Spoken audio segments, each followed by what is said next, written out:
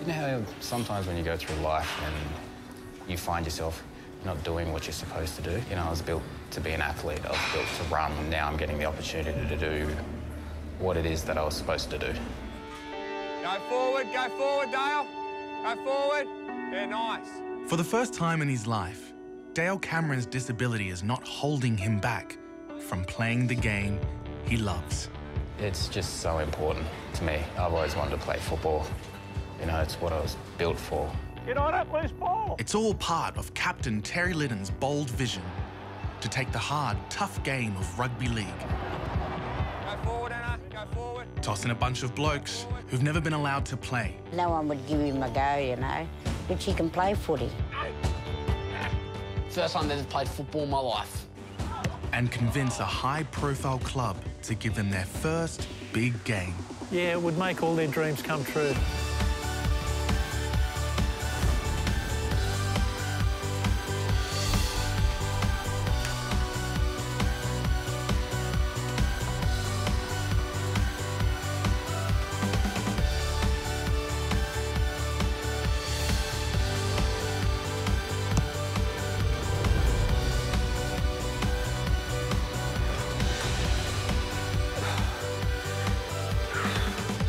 "33-year-old Dale Cameron has been weightlifting since he was a boy.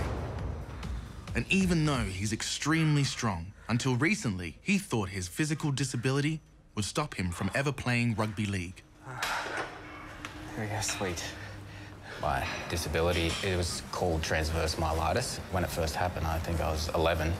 My spinal cord, yeah, it kind of caused like a full body paralysis.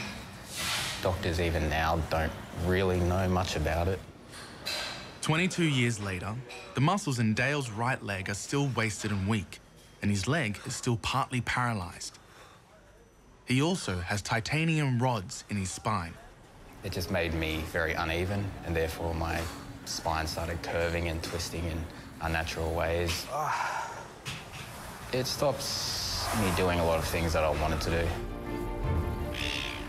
The new physical disability rugby league team is based at the home of the Ballina Seagulls.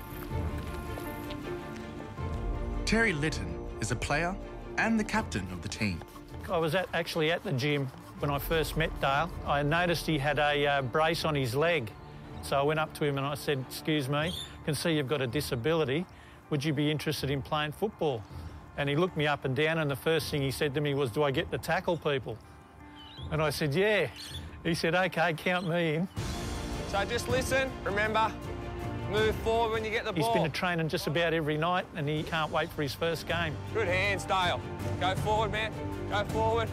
Righto, tackle one. Because he's been one of these kids that have never been allowed to play. Go forward, Dale. Mate, go forward. You got pace. Yeah, nice. It's challenging, learning plays and drills and all that stuff, but I'm sticking it out. I want this more than anything. Mate, go. Unlucky. That's tackle 4. That's all right. And pass, look to pass. Good ball. The Seagulls' Ballina ground has become almost a home away from home for Dale's teammate, Jono Everson. What time is it, though? 12:30? 1:30. Yeah, I'll wait out. Jono helps out at the Seagulls' under-15s training nights and runs the water and kicking tee onto the ground for all their home matches. Do you like being one of the boys? Yeah, boys. Yeah, boys. And how do you cheer them on? Yeah? Come on, score! Go, Drew, just run. Ah!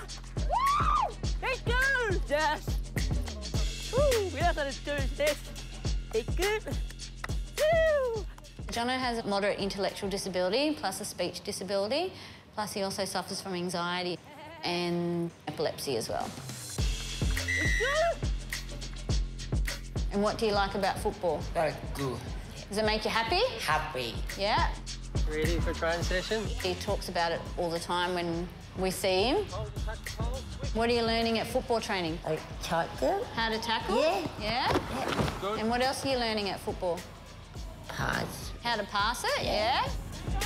And are you making a few good runs? Yes. Yeah? Yes.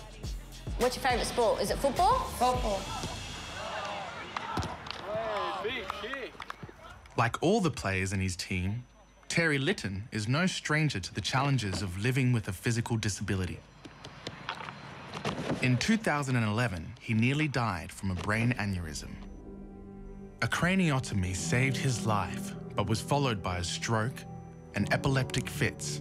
I had to take a lot of medication. I was in another world most of the time, talking to people that weren't there. Probably the worst year on record for our family. They went through hell.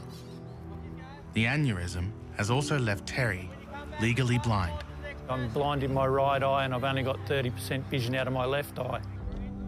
Despite these hurdles, Terry was determined to return to playing rugby league, a dream that came true at the 2018 Commonwealth Championships, when he played in one of Australia's physical disability rugby league teams.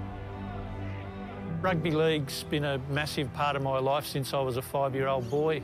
My dad took me down the park to play football, and that's probably been one of the best things that's ever happened to me. If I've got 500 friends in this world, I reckon I've got 450 of them from rugby league. And I know what it's like to play rugby league, and I wanted to do it again.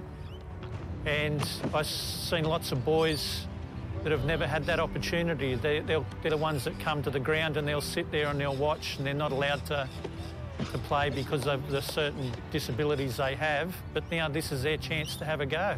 Play a game of football. See them pull their boots on and enjoy themselves. Just do what everyone else does and see their families enjoy it. Yeah, it would make all their dreams come true. Next episode, we meet Anno, who has wanted to play rugby league since he was a toddler.